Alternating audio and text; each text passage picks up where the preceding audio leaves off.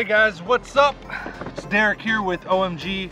It's Derek.com, and today we're going to review the Liftboard electric skateboard, single motor, 900 watts. At the bike trail here by my house, we're going to go ahead and jump on it and give this thing a good review. All right, let's roll.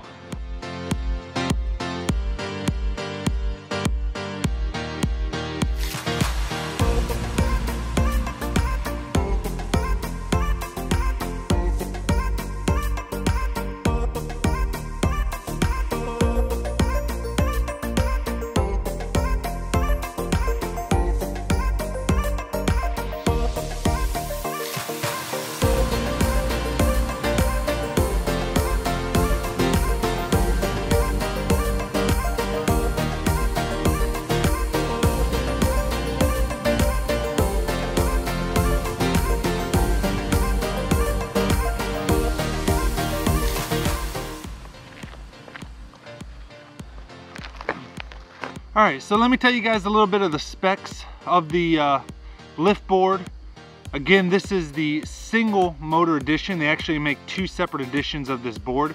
They make a single 900 watt motor edition, and then they make a dual motor edition, which is 1800 watts.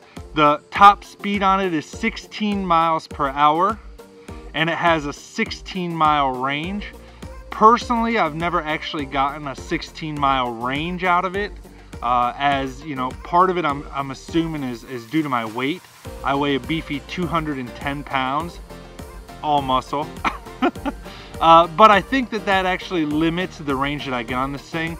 I get in between about 8 to 10 miles, which is actually quite lower than what they advertise. And doing a little bit of research, I found that a lot of other people say that they only get about 8 to 10 mile range out of the things too.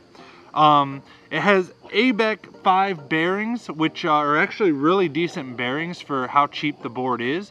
You can actually get this board on their website. The single motor edition is $499 and the dual motor edition is $599. I actually ended up getting the board for about $199.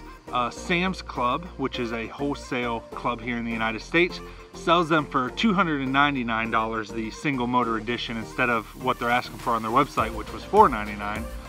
But they actually put them on sale for $100 off. So I ended up getting this board for $199, which is extremely cheap compared to boards like the boosted boards, which are kind of the most popular electric skateboards that you see different YouTubers and stuff riding around on. The deck on these things are actually a 7-ply maple deck, unlike the composite boards that are like on the boosted boards.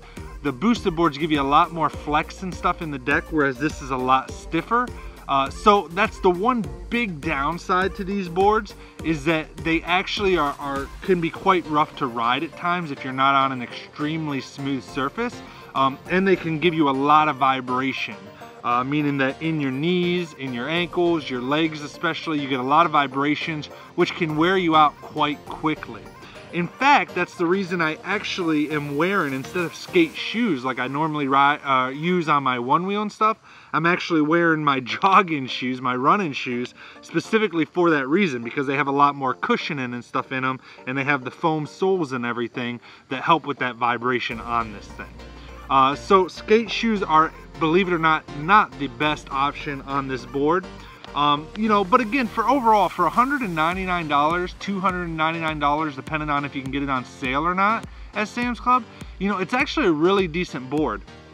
The connection between the remote and the board, so far for me, after riding it about a dozen times, has been flawless. I've never had an issue.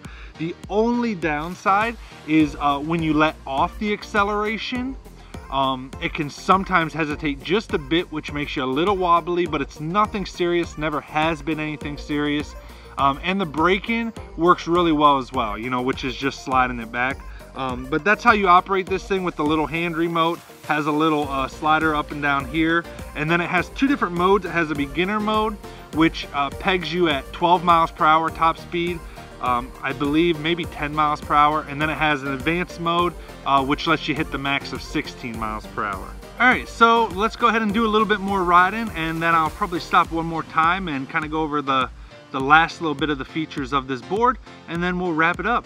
All right, let's roll.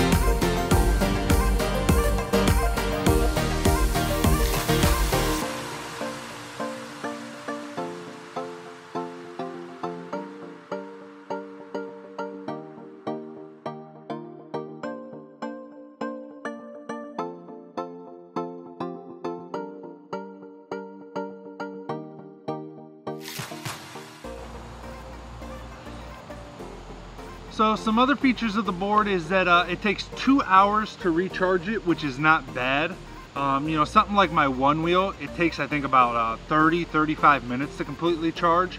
However, I don't have the extended range edition of the one wheel, so you know, the extended range could be longer. My one wheel goes about 6 miles, 7-mile range, whereas again, this is going 16 miles range. So, you know, 2-hour recharge time doesn't seem that bad to me. The motors are also brushless, which if you're unaware what that means, I can't tell you technically, but what I can tell you is like for example, a lot of power tools nowadays, the newer ones are brushless, and you get a lot more torque, a lot better performance, and you don't have to worry about them failing as much as old brush motors did. So that's definitely a good thing. Again, this is the single motor edition, but honestly, for myself at 210 pounds, it has plenty enough power. As we were coming down, you know, some of that B-roll footage you just saw, I was maxed out in the speed doing 16 miles per hour. Thing just floats and gets up to speed effortlessly for me. The one difference is if you live in an extremely hilly area, the single motor is rated for 15 degree hill grade, whereas the dual motor can perform at 25 degree incline range, which is a lot better if you live in a hilly area. So if you live in a city like San Francisco, the dual motor might be a lot better for you. But I think for most people, the single motor is gonna do just fine. You know, last but not least, you know, the biggest thing I think that I wanna mention about this board is that, you know, are boosted boards better than this? Is this gonna beat a boosted board? Hell no. But the new boosted boards, if you're looking at just like the classic boosted board, the newest version of that runs $1,399. If you want the best boosted board, the Boosted Stealth, the newest version, you're looking at $1,599. Again, if you buy this off their website, you're talking for the single motor edition, $499, the dual motor, $599. But again, at Sam's Club, you can get it for $299. On sale, like I did, for $199. For $199 or even $299, does this board meet or exceed the expectations that I had for it? Absolutely. The board performs great. The connection between the controller and the board is fantastic. You know, I have zero complaints whatsoever at the price point that this thing costs. You know, I'm not expecting it to be a boosted board. Is the boosted board nicer? Absolutely. Is the composite flex board a lot better on you? Especially if you're riding long distances? Absolutely. But for the big price difference, you can invest in a good pair of cushiony shoes and some gel inserts, and to be honest, you'll probably have zero issues with this board in terms of the vibration or anything. I've been out riding it now, doing this review for about an hour, and I've had absolutely zero issues with the vibration. Sure, you got to take a break every once in a while, but again, you know, if you buy some insoles, buy some good shoes that have a lot of cushioning and stuff, I think you'll have zero issues with the board in that area. Other than that, I mean, again, you know, I've never personally rode a boosted board.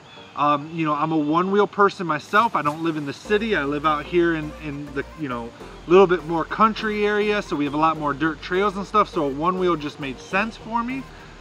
You know, but for 199 bucks, 299 bucks, I think it's a solid board. You know, again, I can't base that off of riding a boosted board because I've never owned one, but for the price difference, you know, if you're just looking for something to have some fun on and you're not using it every day as like a commuter in a city, definitely check out this Liftboard. It's nice. All right, guys, thanks for watching. That's the end of this review. And if you guys don't mind, if this review helped you out, give this video a like. It helps out so much. Make sure you hit the subscribe button below. If you want notifications, ring that bell. And yeah, until next time, peace out, everybody.